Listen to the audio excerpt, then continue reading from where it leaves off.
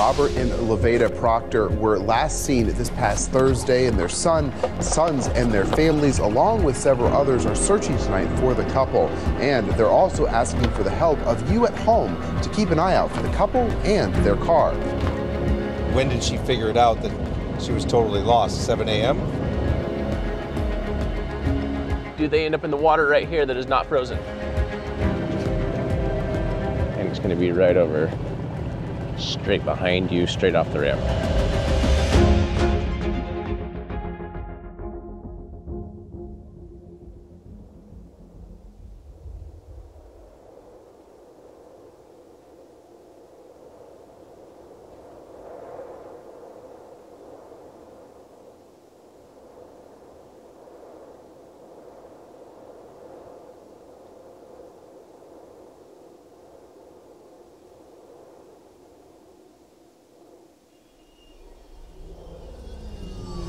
Robert and Loveda Proctor went to Grand Island in January. They apparently got lost, trying to get back home to Aurora. That was almost 6 weeks ago. They're driving a Chrysler Pacifica 2007 license plate 1030. He was a veteran for 21 years. He was a Seabee. He served in Korea and he served in Vietnam. And Loveda and he were married at 25 and 27 years old. On the date that they went missing, Robert was having some medical issues. He had been admitted to the hospital at Veterans by his doctor and then was actually put in the ambulance and brought to St. Francis Hospital in Great Isle, Nebraska. Loveda has issues with her eyesight at night. So those are the things that, start to really make us think about what was going on. We have to start building a profile. Where did they live? Well, they lived up in Aurora. Where did she pick them up? She picked them up in Grand Isle at the hospital, but then where was she last seen? And so now we have the flagpole incident where she backs into the flagpole. We have the, just down the road, the school at the roundabout was the very last location. And so that gives us a new ground zero that here we are 37 minutes away from their home. And so I think, to make the best use of our day, one is we're dealing with a new scenario for us. We haven't gotten into locations to where everything is now frozen. We have the 360 sonar that we can auger some holes, drop the 360 in there, but we also have a magnetometer as well.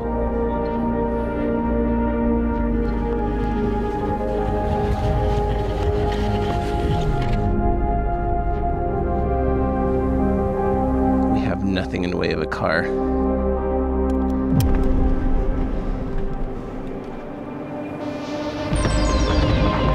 I think that traversing that on that side is too far and too shallow.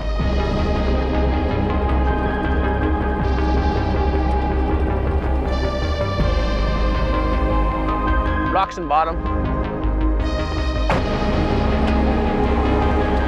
Robert and Loveda Proctor were last seen this past Thursday, and their sons and their families, along with several others, are searching tonight for the couple. And they're also asking for the help of you at home to keep an eye out for the couple and their car. So let us know where you're planning on starting tomorrow, and we'll see if we can't meet you there. Email from the office just came in, said, I heard that you're coming to Nebraska to search for the Proctor couple. Please, please, please check the Bosamon cabin next to the river. I sent Lacey a message about it. I hope you can help this family. But I don't see any marks like where someone came off the road. Yeah. And so where is she going to possibly go, making this our new ground zero, and how are we going to start searching this? If he's driving, it's a game changer. It's a total game changer from the standpoint of speed, from everything.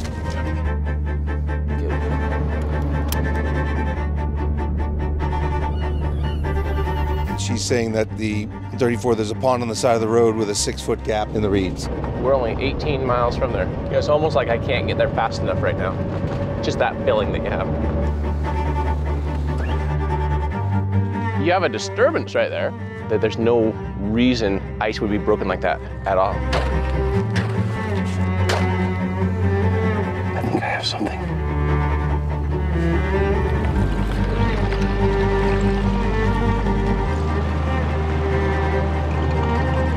Yeah, I keep getting a shadow over here. I'm just not convinced that we don't have a car over here. Right there. Potentially, we have something of interest to us.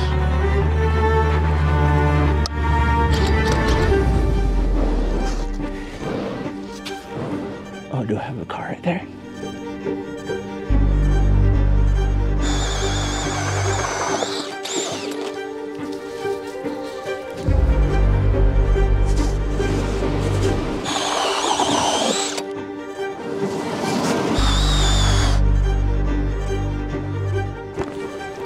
All right, we're good.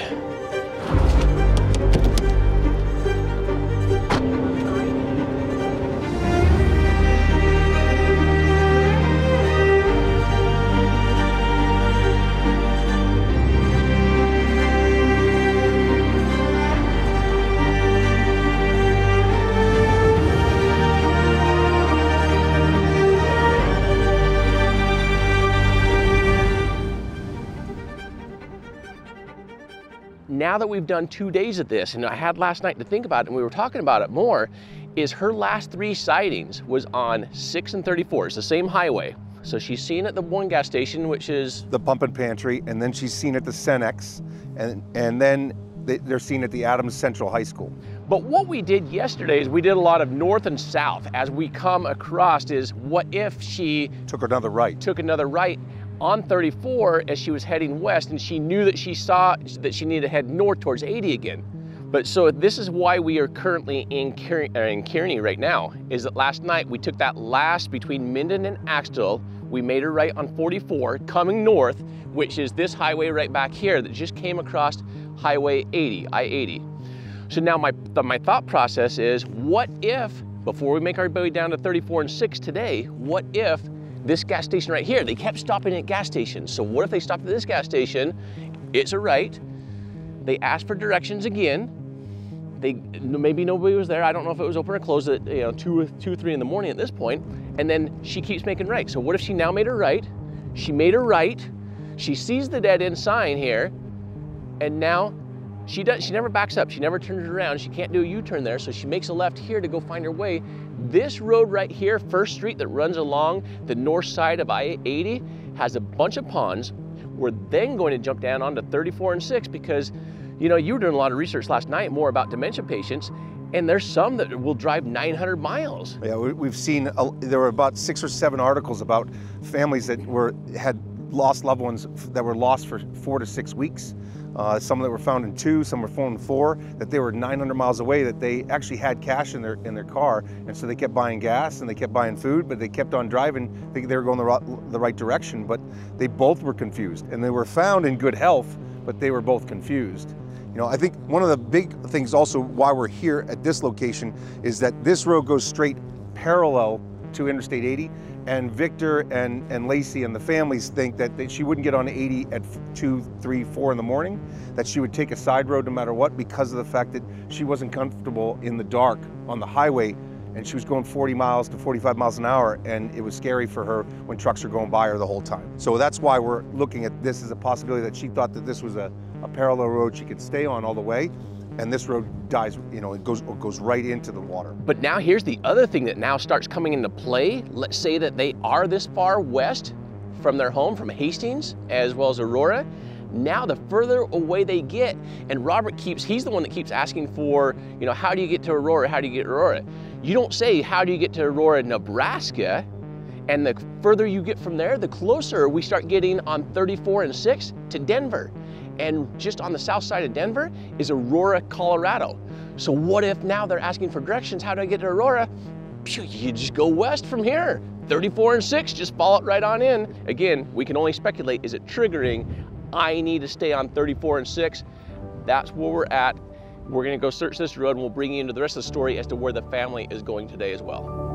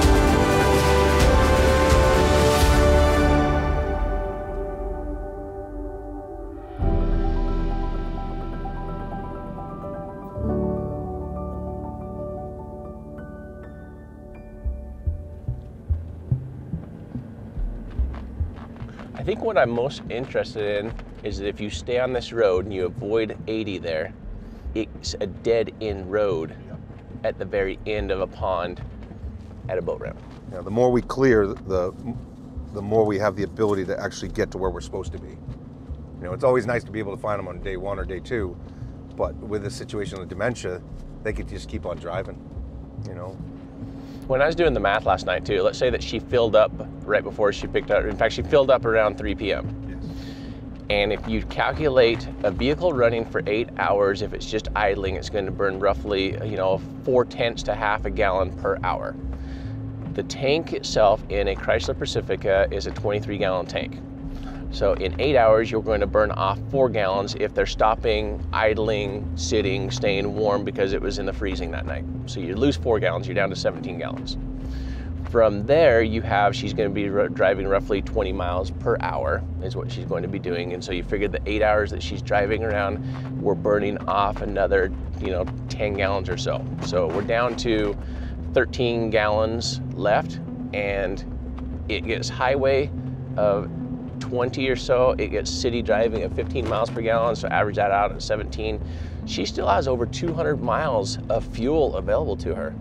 And that's under the assumption she doesn't have, she has cash in the pocket, or she might. We haven't seen any credit card statements or anything like that. But if she has cash in her pocketbook and he has cash, then they could keep on going further. But I think knowing that it's 300 miles approximately from Hastings directly to Aurora, Colorado, there's a possibility that they could definitely make it either close to there or, somewhere in the vicinity if they actually just kept going straight on 34. Oh, look at this right here. That's a drop-off. Yeah, I think we need to, I don't see anything at first glance, but let's walk that. And what we're looking for is, with the ground being soft during the winter time here, it's winter time, but it's soft and moist. So we're looking for any indentation of vehicle marks.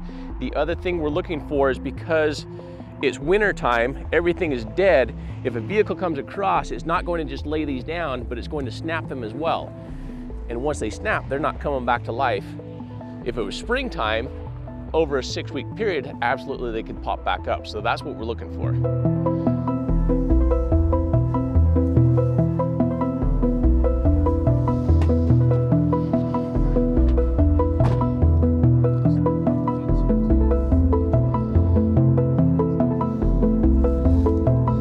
That's deeper right there.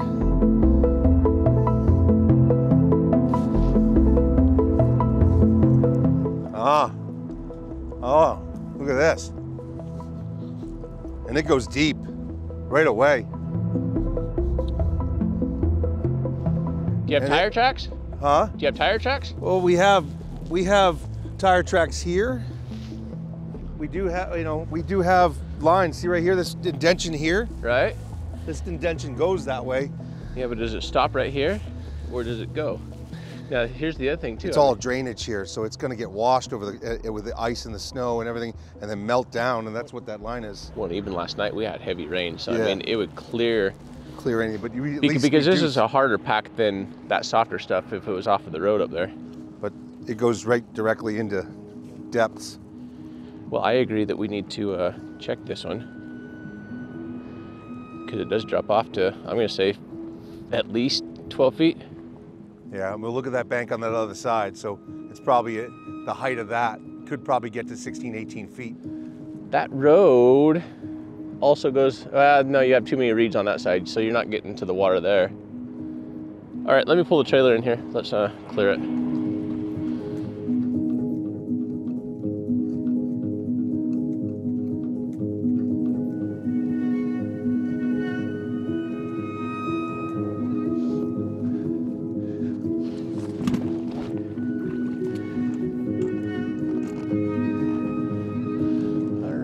Let's go see if we can find a Chrysler Pacifica in here.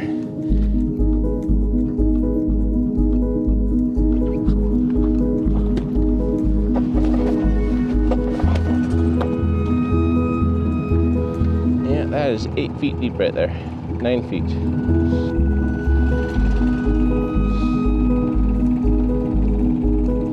If this is your first time with us and you've not seen the way that we actually use these sonar systems, I'm going to give you a quick little overview as to our sonar and the way that we use it.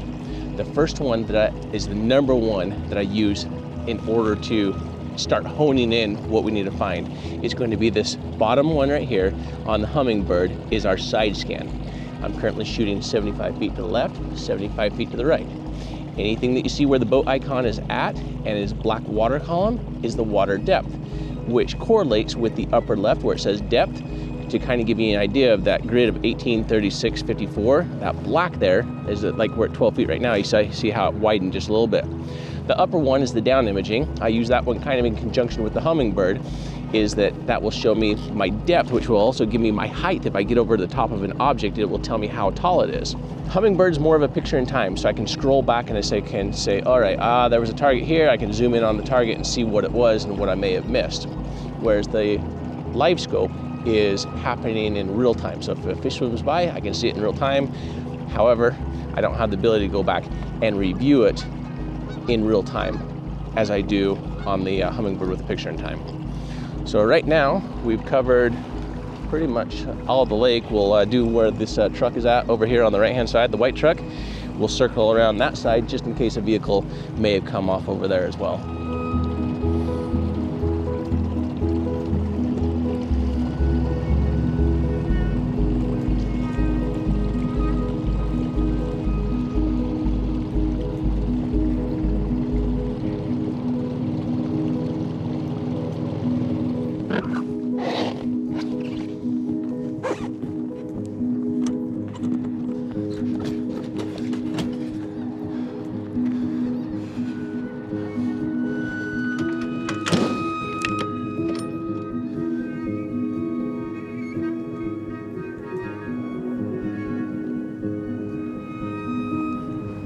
Yeah.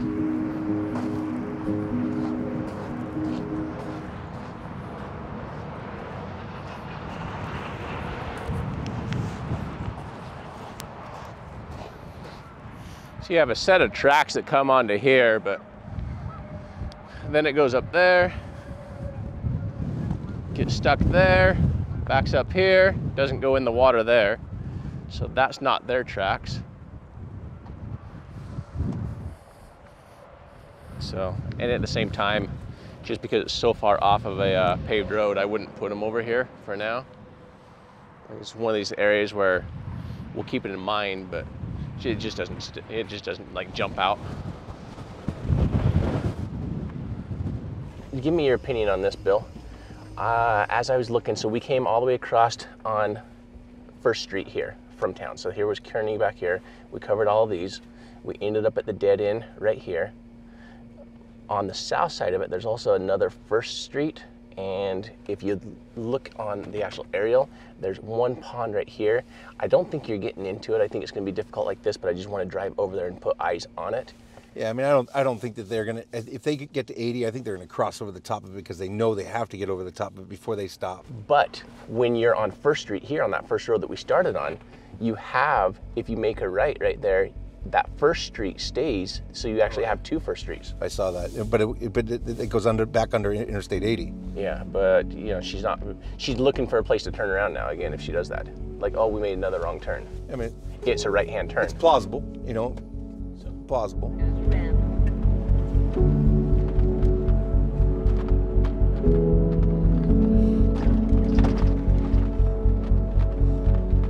See, I'm already rolling this one out. She went over 80. That would have been over 80, and now you're on a dirt road. So when you take first back over to 44 south, and then 34.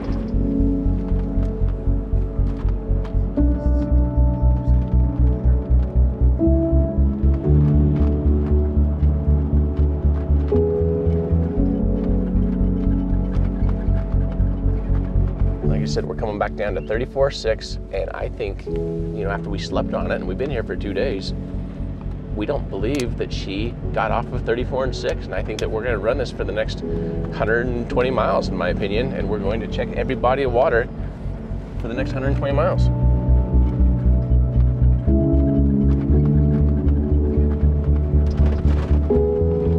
Yeah, really shallow. Yep.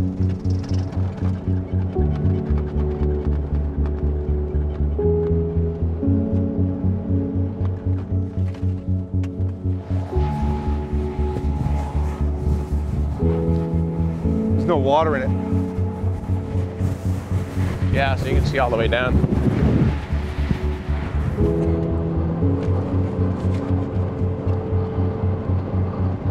The family texted me, and they actually are driving directly to Lexington, and then they're coming down 23 all the way down into Holdridge, and then right directly down to Lake Alma to clear that whole section to make sure that, you know, and then they're going to call us or text us and tell us if there's any location that they have a concern of.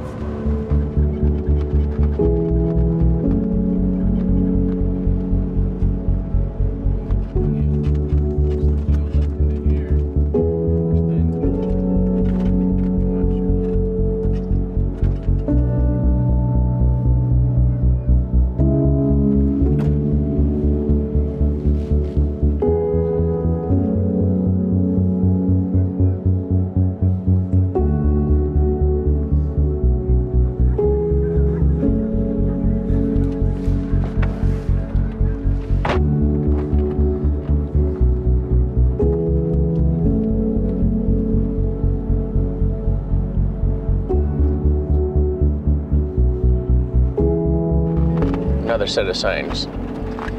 All right, Veda, just go this way. Just another 20 minutes. Just another 20 minutes. We'll be back in Aurora. You know, Aurora's up here. They're so far from home at this point.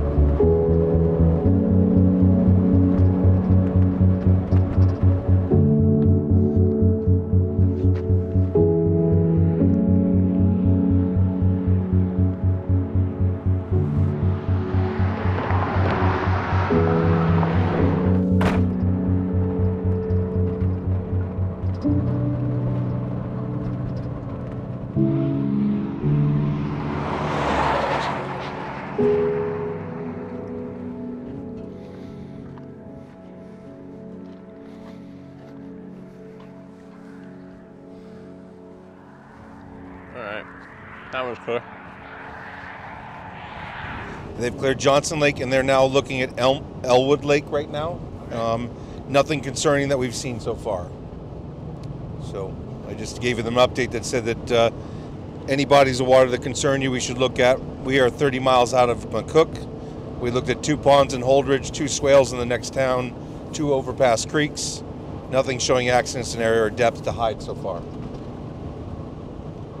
What else can we do to put ourselves in the mindset of them and where they're going to end up now?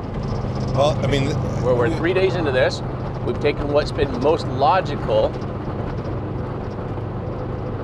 Next, we finish this route over to Cook.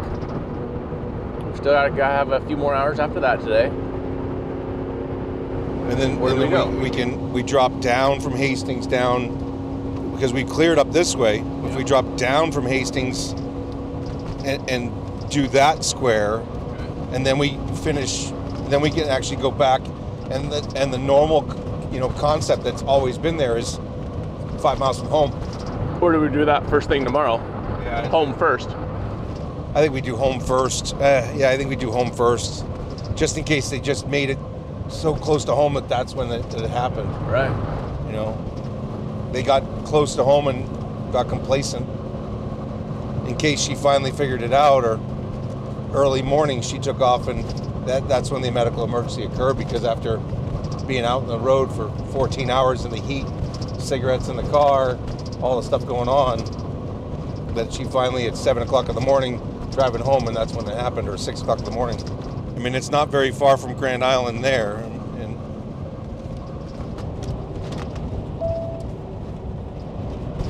so we've only gone that distance. Yeah, I think we're like 35 miles or so from McCook now. 11:37. You want to stop and see if these guys have a camera? Looking for those grandparents from 60 days or from 6 weeks ago. And so I just want to see if they can, because we believe that they were getting directions to go to Aurora. Not Aurora, Nebraska, Aurora, Colorado. And we're almost halfway now. And this is the biggest truck stop or station between here and Hastings. maybe they were stopping at gas stations, you know, and I don't know if you have other locations that you're in connection with, anything that they see on 34. That's what we're looking for. We're looking to see if they got in here and then someone said, hey, take 89 north, you know what I mean, or 83 north. You got to get back to the highway, you know, and because they never showed up and they've been gone for 6 weeks. Their film goes as far back as they want. Okay. They are currently going through all the film in there. We went from 3 o'clock in the morning till 6. Okay. They're going to go further, and he's going to look at every camera. Lights at 7 o'clock. If she took her time to get here, this is the one spot that she could get to that it's not open from 12 till 5, but all the employees start coming in. And if we're in the same pattern, this is one of the spots that she would stop. So they're going to go through the film, and they've got my number to call me. Okay. And in the meantime, are they able to see out to the highway as well? No, they're only able to see the front parking lot, and then the back parking lot, and then the side handicap area. Okay. So they would have had to pull into the parking lot. They have to pull in the parking lot no matter what, but he was pulling right into the front doors. Right. So I'm sure that's what the case is. This is the only stop between, like you have the Senex at the last town or 2 towns before. Yeah. You have this spot, and then you have McCook. So if they're going to keep stopping and going, how do I get to Aurora? It's that way. Right. Or additional cokes or and brakes or whatever. Yeah, and these guys are going to say Aurora that way. Right. Truckers. Is that what she said? No, he said, where are they from again? I went, Aurora. He goes, Colorado? Right. See, that's how close we are to Colorado now. Yeah. Okay. You know, more recognizable. You can't even, you know, automatically when you put in your phone, Aurora. Oh, that happened to me when I started right to Colorado. This case. And you were like, zoom right in. Yep. Okay, well, let's finish, you know, the last 30, 35 miles down to McCook, and then we'll head north from there. The plan is to actually do each one of the blacktop roads and finish our grid down from Interstate 80 south to Route 34 and Route 23, just in case they went north anywhere along the road after here. And then the next piece of it is that we have to clear down below Hastings, and then we have to clear Aurora itself, this line, this section here, as if they finally figured it out and got back closer, but which doesn't seem plausible that with the fact that they've been driving for 8 hours, unless they waited till light at one point and then started driving home. But where did they stop if that's the case? And when did she figure it out that she was totally lost? 7 a.m.? I just don't, if the last sighting of her was at the location where they had a bathroom break and 2 cokes, and no other person has talked to them since, something happened in the next hour. You know, I just don't see them driving for more than an hour before asking directions again. Yeah. And then if you take, based on an hour and her speed of travel at, let's say 20 miles an hour, we're really only looking at a 20-mile radius. When does he finally take the right-hand turn, or she take the right-hand turn? We are so far away.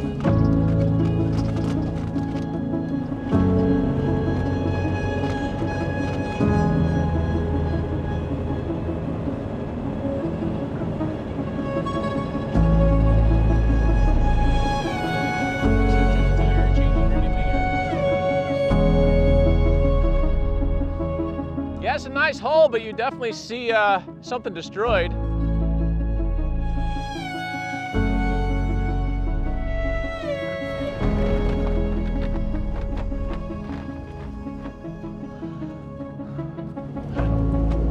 Thanks, Todd. So that's the truck stop that we were at. He said he checked all the way till 8:45 in the morning, and he didn't see anything with a elderly couple or a Chrysler Pacifica that entered the building or came through the front door at that time, after the doors were open at 5 a.m.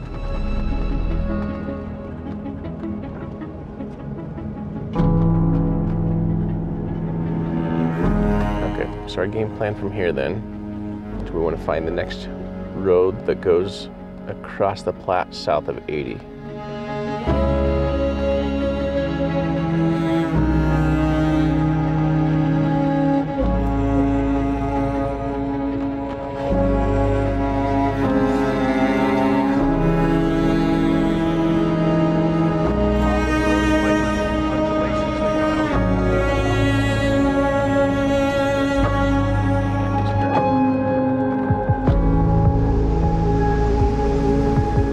Did we pull over for a restroom stop by any chance? I don't know. And if we did, do they end up in the water right here that is not frozen? See this?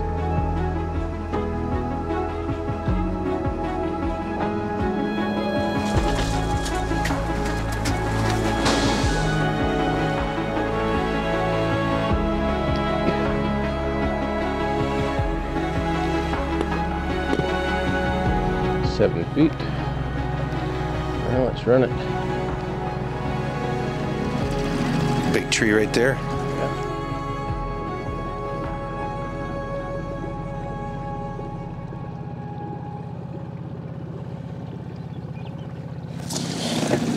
Get something right there. It's a pile of sticks. Yeah, tree of some sort there.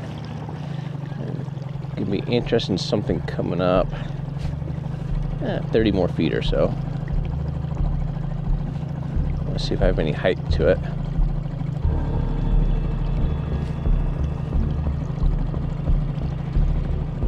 So usually what I'll do is I'll do those 2 passes out from the ramp and then back into the ramp. And then I normally like to do like a 35 out from shore. And then I'll run just a quick little pass through there and then one more further out.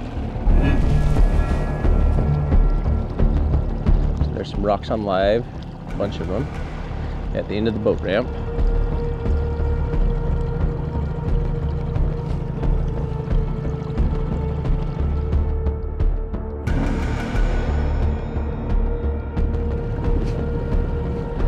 Going to be right over, straight behind you, straight off the ramp. And they're just on the left, right about the 36 mark.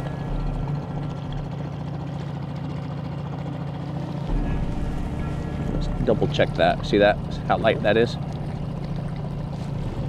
I want to come in right over that and see what I can pick up on live scope for that one, which is almost right in line with the boat ramp.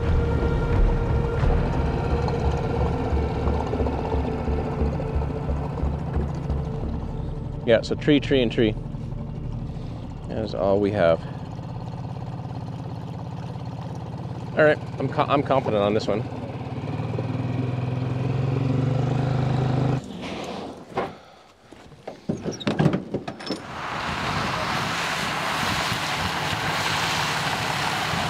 So we did the 34 loop from Holdridge all the way down till we got to McCook. Yeah. We went to the gas station McCook and asked them if they had any. Bentley. Sorry, Bentley. At Bentley, we actually met with the gas station attendant and asked them if they would allow us to look at video, and they gave us access to video from 3 o'clock in the morning till 8:30. And we went through that. We didn't see him in there. I saw cars coming in. He actually went through it again after I left and said, called us back at around 1. Said I didn't see anything all the way till 8:30 of them coming into the gas station and or being there. So that's at Bentley. Okay. And it's the one large gas station. You can go through, you know, the Arapahoe and Holbrook and then into Bentley, at Cambridge and then into Bentley. It's the one major gas station, really nice. With the truck stop and RV gas. Okay. So we went in there and spent some time with them, and they told us there was no. They had a good view of the road? Not of the road, of the actual parking lot itself. Okay. And so we then went from McCook up and came back around, checked those ponds again, and then came back down through each one of these runs, looking over the river, looking at the Platte River, and looking at every body of water that was on the side of the road. Was it Elwood we stopped at? Is that where the bank was? Yeah. And they had a camera on that. Was it Highway 6, I believe? Yes. Yeah. That's the Zion Bank, or Zion First or whatever. The red one. It was red. I forget the name of it. It was right on the corner. It was right on the corner, and they had cameras, and they let us look at footage, and they continued to look after we left. And she did call me and say that she never saw them drive by. Yeah. So right now, you know, I mean, we slept on this last night, you know, and it was the what if 34 or 6 was just stuck in her head. Yeah. But now after driving it, it's like there's no way they're going to spend that much time just driving in one direction, because they've been doing this, you know, for 8 hours now. So then that brings us to, you know, while we're here and we're making our way back east, you know, we're currently right here at this location. We just have this one more right here that's going to drop into folk or funk. So we want to double check this one as the last possible blacktop that also crosses over the Platte River. Okay. From there, you know, as you can see, I mean, we're getting to, you know, the evening, the sun's getting ready to set. The thought process is clearing the next section, in essence, if I look at it this way, this outside ring back to Aurora, back to their house. This whole piece next. Everything that's on the down, all the way around the outside ring, because it brings us down almost to Kansas. In essence. So, but I want to clear everything because I don't think they went too far before they turn back around again. But I want to make sure that we don't have any body of water in that outside, you know. The only thing we was wondering about, see where this lies and you got 6, see all these bodies of water? This is a river that runs along this highway. The Republic is actually empty right now. Oh, okay. Yeah, it's dry. Okay, it is. Yeah, okay, it's all dry. so that's what we wondered, because there's a lot of bodies of water, and we thought, well, if Mom V'd here, you got 34 and 6. Did she stay on 6, or did she go this way at 34, down through this way or something? Yeah. A lot of water. It's very possible that she went, I mean, it's 300 miles to Aurora. Yeah. So could she get there? It's possible. Does she have cash in her pocketbook? Maybe. She's usually got cash with her. Yeah, so she always has cash with her. If she's got cash with her, she could refill up and get to Aurora, Colorado, and not know that she's getting to Aurora. Exactly. Nebraska. That's what we thought too. Because once you get so far and you start asking about Aurora, they're thinking Colorado. Same thing. We ran into the same thing. Every time you type into Google Aurora, it automatically brings you to Colorado and it says 64. Yep. So you don't, if you don't look at it, and she doesn't have a phone, but other people are going to Aurora because Dad's going to Aurora. Yeah. He's not saying Aurora, Nebraska. Yeah. So how do I get to Aurora? Yeah. Yep. And I'm on the road that goes to Aurora. Yeah. So we were looking at that. We're thinking the same thing. Yeah. Yeah. So we, you know, we got to get to the point where I want to clear this first. I really believe we need to clear the full full circle around back to the house, both ways, just in case they went around, because we've cleared everything in that area, in the center, in the pink area here. Cool. Which is the center of like the epicenter of everything. So we've cleared all that, and we've cleared any path that she can get from 34 or 23 up. So now the last piece of it is clearing that remaining balance of the epicenter of where she could have actually maybe gotten back. Yeah. If she figured it out. Because there's a road too that like says Kearney, and that's on that Highway 6, and we're thinking, well, did she see that Kearney exit? And went back towards Kearney though. Yeah. The sign was tiny. And Mom and that's how we ended up in Kearney last night, is because of that sign. You're talking about the one before you get to Axtell. Yep. After Minden, between. Yep. Yeah. And then that's why we cleared all the water, the potential ones, up here as soon as you cross over 80 and along First Street. Yeah, because I went to the Holdridge here a couple weekends ago like he did, and all the way down to almost Kansas. But no one's went really from Holdridge that way. And that's the only thing we could figure. But like what you guys said here, that makes sense. We got to clear the center first. Yep. Back to home, and we haven't even gotten back to Aurora. Just in case she, got to it, that was her last known location. Past the Adams School. Yeah. Just in case she actually took a left and then a right and then came back this way, and actually got back to the road. Getting back to 14, which goes right into Aurora. And she knows 14 too. That's going to come up in her head. Okay. 34 and 14 will pop up in her head. Okay. Yeah, and from the gas about station. 74. 74 I doubt, but 34 and 14, she knows those roads. She's from, they're familiar roads. Yeah. Those numbers are. Okay.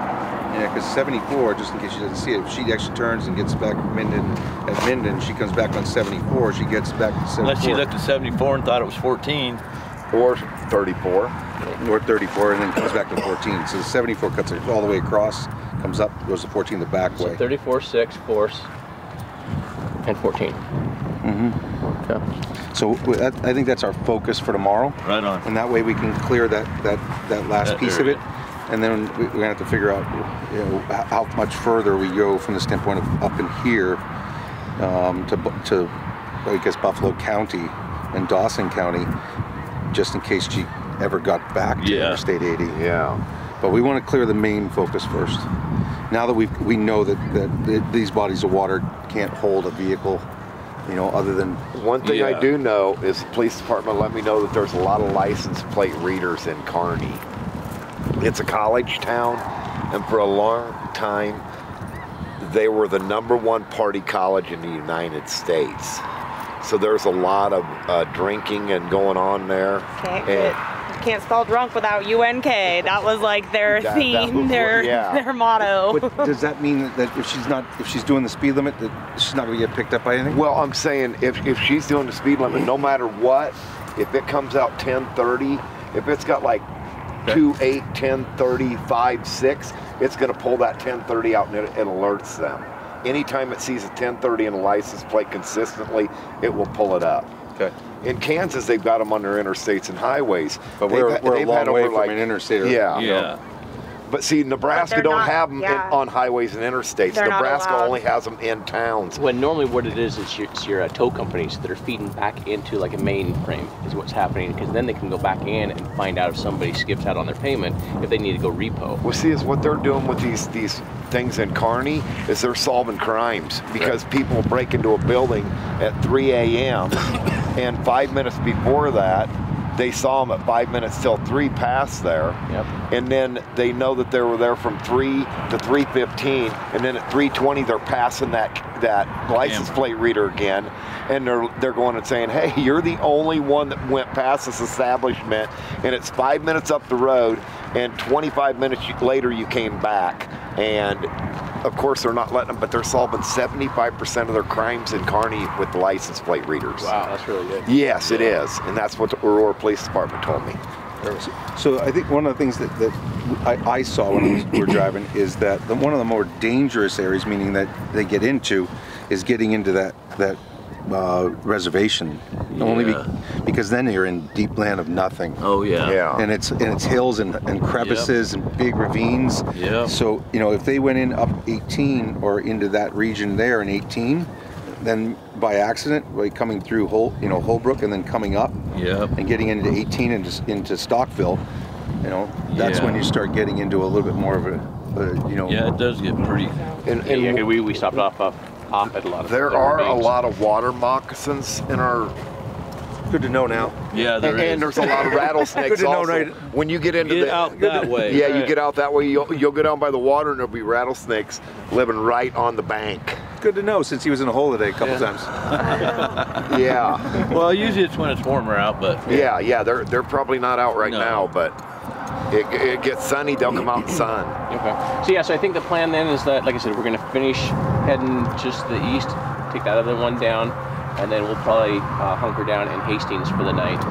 And then let's just, in the morning, we'll have a game plan as to the locations. We'll map it out. Send us a map, and we'll see you somewhere along the way. Give us a path, and you guys take one, and we'll be on it. Excellent. All right. Sounds good. Thank you, sir. Yes, thank you guys. I appreciate it. Joe, nice meeting you. Thank you.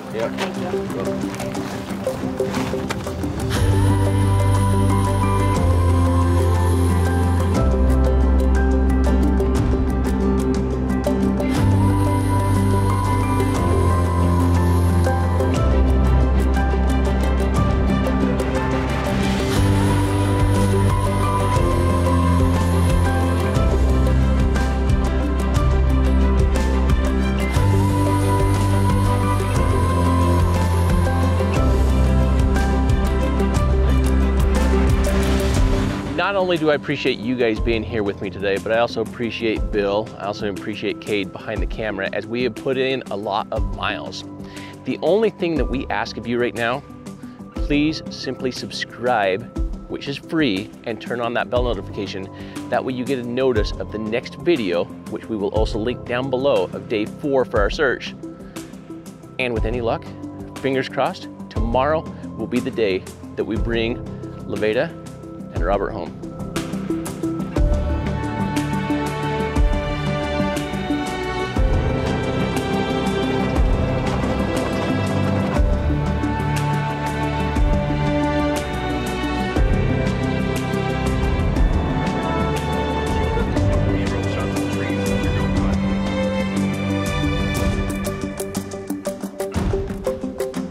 There are tire marks all the way through. Does that look like 1 and 2? Yes. Yep.